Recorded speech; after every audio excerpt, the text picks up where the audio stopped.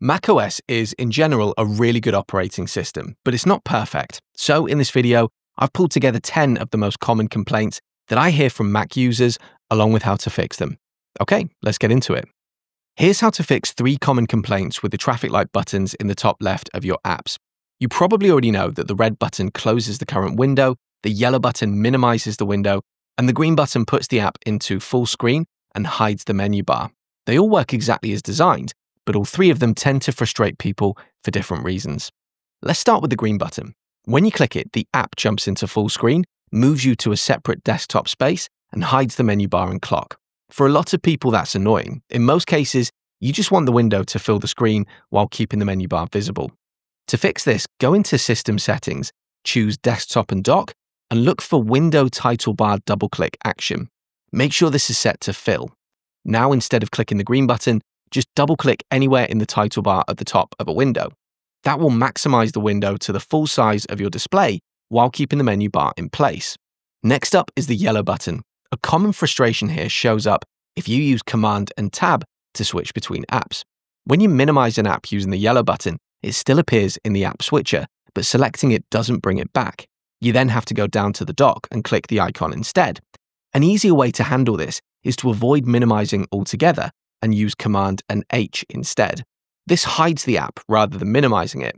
It achieves the same result visually, but now when you use Command and Tab and select that app, it immediately reappears.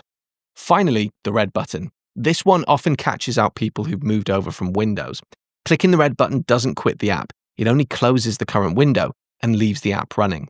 If you actually want to close the app completely, click the app name in the menu bar and choose Quit, or just use the keyboard shortcut Command and Q. That fully closes the app rather than leaving it running in the background. Oh, just quickly, if you also own an iPhone, you might be interested in the Daily Swipe. It's an email that I send out every single day containing a quick tip for the iPhone. It takes seconds to read and implement, and better yet, it's absolutely free. If you want to check it out, scan the QR code that you can see on screen or click the link in the description.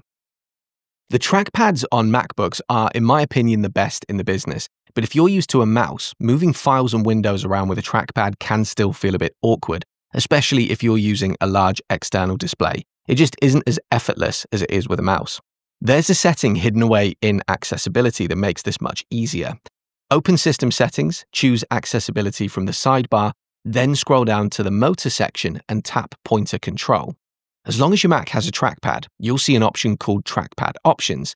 Click into that, turn on Use Trackpad for dragging, then in the dragging style dropdown, choose 3-finger drag and click OK. Now when you want to move a window, a file or an app, just place the pointer where you normally would and use 3 fingers on the trackpad to drag it around. It's far easier than the usual thumb and finger method, and once you get used to it, it's hard to go back. I'm sure you already know how to take a screenshot on your Mac, but just in case you don't, here's the easiest way to do it. Press Command, Shift, and 5 on your keyboard. That brings up a row of screenshot options along the bottom of the screen. The buttons on the left are for screenshots, the ones on the right are for video capture, and there are a few extra options alongside those. For this example, choose Capture Selected Window, then click on the window that you want to grab. You'll see a small preview appear in the bottom corner.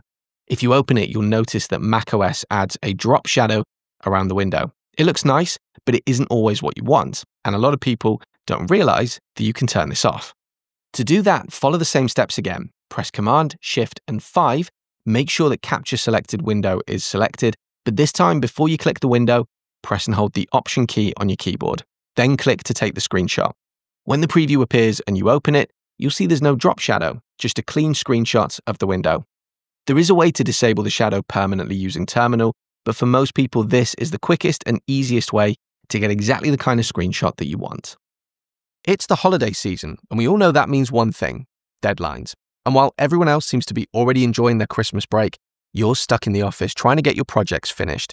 And honestly, there is nothing worse than trying to get to the finish line with a Mac that feels like it's running in quicksand. It's bogged down by a year's worth of digital cookies, cache files, and system junk. And that's why I'm using CleanMyMac to get things in order. Big thanks to them for sponsoring this video. I like to think of CleanMyMac as like a double espresso for your Mac. When I'm using it on a slow machine, I just hit the Smart Care button and it clears out the junk that's slowing me down so I can actually meet those deadlines. I've been using the My Clutter feature to find gigabytes of old video projects and duplicate downloads that I'd completely forgotten about. The kind of stuff that you know you need to get rid of, but I'd never have found it on my own. And then there's the Assistant. This is great because it spots apps that are draining my battery or using too much memory, so I can shut them down and keep the performance tight. It basically means I can get my work done faster, close the laptop, and actually enjoy the break. So, eat all the cookies you like this holiday season, just don't let your Mac hoard them. If you want to get tidy today, check out the link in the description to try CleanMyMac free for 7 days. And if you decide to stick with it, which I think you will, you can use my code PROPERTECH for 20% off. Here are 2 image-related tips that I find myself sharing a lot. The first one is for when you've got images on your Mac that you want to email or upload somewhere, but the file size is too large. Your Mac has a built-in way to resize and convert images. Just right-click on the image, scroll down to Quick Actions, then choose Convert Image. From here, you can pick a format, JPEG, PNG, or HEIF. A quick tip on formats. In general, HEIF gives you the best balance of high image quality and smaller file sizes. I think a lot of people avoid it because it isn't quite as widely compatible as JPEG, but I'd always try HEIF first to see if you can get away with it. You usually get a much smaller file without sacrificing quality. Whichever format you choose, you can then tap Image Size and pick between actual size or large, medium, or small. Just keep in mind that once you start choosing large, medium, or small, the image quality can drop off fairly quickly.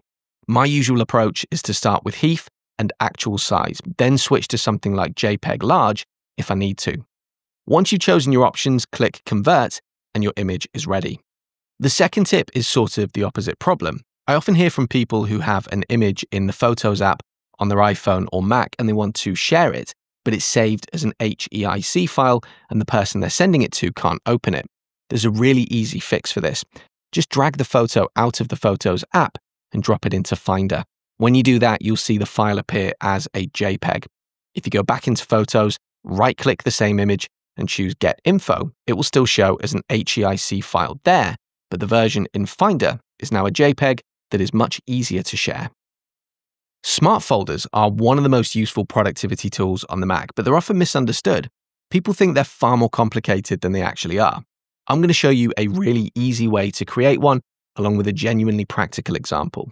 So to create a smart folder, the simplest way is to start with a search. Open Finder, then click the magnifying glass in the top right corner. Let's say you regularly search for receipts. Type in receipt, then choose how you want the search to work. That might be name contains receipt or file contents contain receipt, depending on what makes sense for you. You'll then see a list of matching files from across your Mac. If you're happy with that search and it's something that you know you'll run often, click the Save button in the top right of the Finder window. A new window will appear asking you to name the smart folder and choose where it should live. I'll call this one Receipts, and for this example, I'll place it on the desktop. You can also choose to add it to the Finder sidebar by leaving that box ticked, which is completely optional. Then click Save. If you now go to the desktop, you'll see a purple folder called Receipts. When you open it, your Mac automatically runs that search again and shows you all the matching files. You can also keep this folder in the sidebar or even drag it into the dock if you want quick access. I've used Receipts here as an example, but you can use this for anything. The key idea is simple. If there's a search that you run all the time, stop repeating it. Turn it into a smart folder instead, and you'll have instant access to those results whenever you need them. This is a frustration that I hear from Mac owners all the time. The Backspace key doesn't seem to delete. If you've come from a Windows PC, that's because you're used to having a dedicated delete key, which you don't get on a Mac. There are 2 simple solutions here. One applies to text, and the other applies to files and folders. So first, text editing. If you're typing and your cursor is at the end of a sentence, pressing Backspace deletes characters as you'd expect. But if your cursor is at the beginning of the text, Backspace won't delete forwards, or at least it looks like it won't. If you press and hold the Function key and then press Backspace, it works like the delete key on a PC and removes text in front of the cursor. For files and folders in Finder, it works a bit differently. If you select a file and press Backspace, nothing happens. But if you press and hold the Command key and then press Backspace, the file is sent straight to the trash, just like deleting a file on Windows. If you're coming from a Windows PC, one thing that often feels strange on a Mac is that you can't cut and paste files in Finder. You can only copy them. That might not sound like a big issue, but it usually means you copy a file to a new folder and then you have to remember to go back and delete the original. There is a way around this, you just have to think about it slightly differently. On a Mac, you don't cut files, you copy them. So start by selecting the file and pressing Command and C to copy it to the clipboard. Then go to the folder where you want the file to live. Instead of pressing Command and V to paste, press Command Option V. This pastes the file into the new location and removes it from the original folder at the same time. In other words, it moves the file, which is exactly what you were trying to do with cut and paste in the first place. By default, a brand new Mac shows recently used apps in a separate section of the dock, just to the left of the bin. So if you've ever looked at your dock and wondered why apps you've never added are suddenly appearing over there, that's why. Some people like this and find it useful, but in my experience, most don't. They either want an app in the dock or they don't. If that sounds like you, there is a really easy way to turn this off. Go into System Settings, choose Desktop and Dock from the sidebar, and look for the option called Show Suggested and Recent Apps in Dock. Switch this off. From that point on, the only thing that you'll see to the right of the divider is the bin, and everything to the left will be apps that you've chosen to keep there yourself. Your Mac keyboard has a bunch of shortcuts built in for commonly used symbols. For example, here in the UK, Shift and 3 gives you the pound sign, Shift and 4 gives you a dollar sign, and Option and 2 gives you a euro symbol. The problem is remembering them, and that's before you factor in different keyboard layouts in different countries or symbols that aren't mapped at all. There is a really easy workaround for this. When you're typing, press Control, Command, and the spacebar. That brings up the emoji menu. You can scroll through emoji if you want, but down at the bottom, you'll see a small arrow pointing to the right. Click that, then click the menu button in the bottom right to open the full character viewer. From here, you can browse loads of different categories down the left-hand side. Things like arrows, bullets and stars, currency symbols, math symbols, brackets, and more. You can also just use the search box in the top right if you know what you're looking for. When you find the symbol that you want, just drag it straight into your text. Have you ever noticed that on your Mac, the F keys along the top don't actually behave like traditional F keys by default? Instead, they perform the extra functions that Apple assigns to them. So F1 and F2 control brightness, F5 starts dictation, F10 mutes your audio, and so on. If you actually want those keys to behave as proper F keys instead, there is an easy fix tucked away in Settings. Open System Settings, choose Keyboard from the left-hand side, then click Keyboard Shortcuts and select Function Keys. In here, you'll see a toggle that lets the F1, F2, and so on behave as standard function keys. If you ever want temporary access to the extra functions again, just press and hold the function key, which is the globe icon in the bottom left corner of the keyboard, and then tap the key that you want. So that was 10 common complaints for the Mac and how to fix them. What about you? Did you learn anything new? Or are there tips that you think I should have included but didn't? Drop me a comment and let me know. And as ever, if you found this video useful, do please consider leaving me a like and subscribing to my channel for more content like this in the future. See you on the next video.